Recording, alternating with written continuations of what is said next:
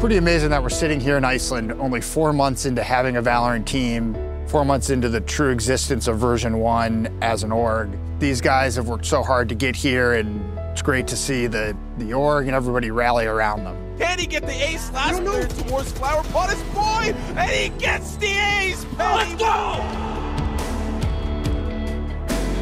Version 1 was technically formed in July of 2019. That's when the Wilfs and Gary Vee made the decision to join Call of Duty League, secured the franchise rights to Minnesota. But at that time, Version 1 wasn't the name of the organization, and even our Call of Duty team didn't have a name yet.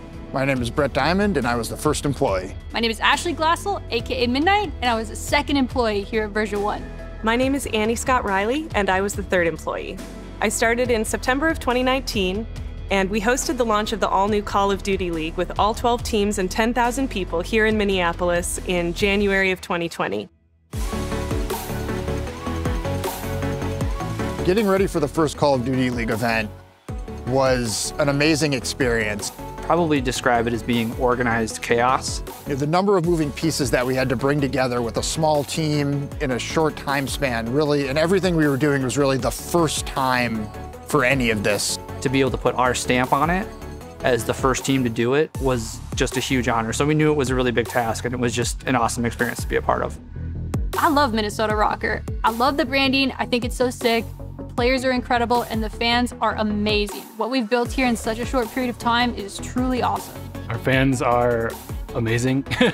They follow us all over the place. They definitely keep us on our toes. They keep us excited. This is why we enjoy doing this. We have so many fans that are fantastic graphic designers, videographers, and they started posting it in our Discord server. It's actually pretty cool. We've made a channel entirely for that fan art, and honestly, I've seen everything from, cars in Rocket League to Valorant reskins. Wallpapers, digital wallpapers. It's truly amazing how talented some of our fans are.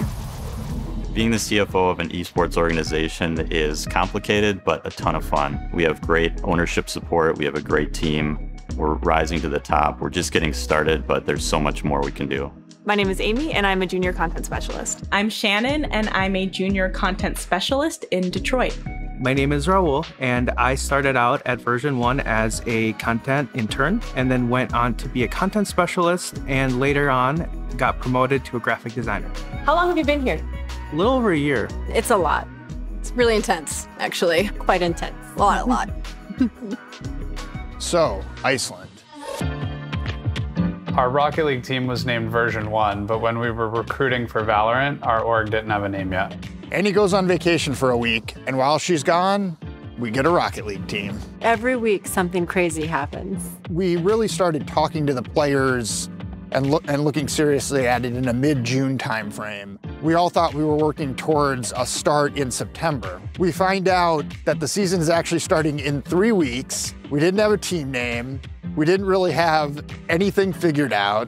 We decided we'd go with a temporary name that sounded temporary. So we were throwing around names like temporary name, cool esports name TBD, and then I said Version 1. Annie said Version 1, and the room got really quiet. Version 1. Version 1. Version 1. And as we were doing the planning for the announcement, the Valorant opportunity really started to heat up.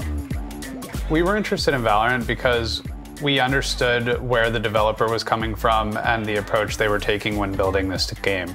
I think when you're looking at a Riot product, you understand that they're looking for the longevity of competitive play, which is something that us as an esports franchise is extremely interested and passionate about. We want a game that can be played for years to come. In the Version 1 Valorant team, we just don't take ourselves too seriously. We try to relax, enjoy scrims, enjoy matches, and don't make everything like an army drill. I'm Vanity, and I play for the Version 1 Valorant team. I was chatting with Jake around the release of Valorant, or sometime like a few months into it, and talking about how I was considering transitioning from Counter-Strike into Valorant, and wondering if they were looking to get into it, and he said they were. Coming to V1, I wanted to play with Vanity, Anthony. I was trying to make a team in Valorant, and people were just getting offers from orgs, so I think I just wanted to go with him to Version 1. From that moment, we all just started playing together, and it's been like that ever since. We've been playing for about 5 to 6 months now. Progress has been pretty good because we're top 2 in NA now. We got to number 2 in North America in just 4 months by scrimming a lot. A lot of it comes down to just us putting in more hours than a lot of these players. I think most of us play this game more than most of the pros in America. I think that's what's caused us to have the success we've had so far. Non-stop play the game, and that's the main way we got here. All 6 of them deserve massive props. What do you think of Coach Emmy?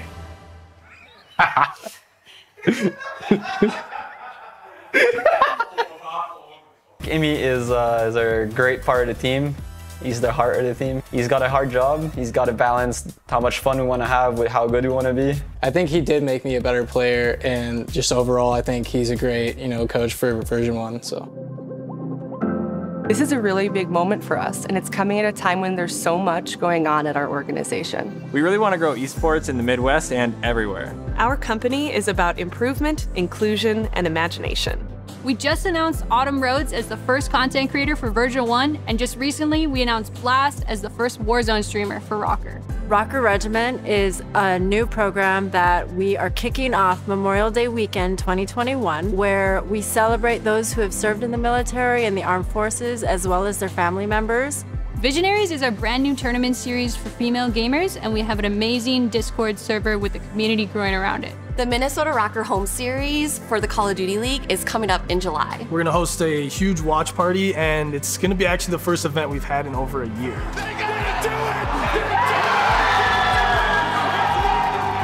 I'm a lifelong gamer. I'm a lifelong gamer. I started gaming when I was about 10. Gaming is everything.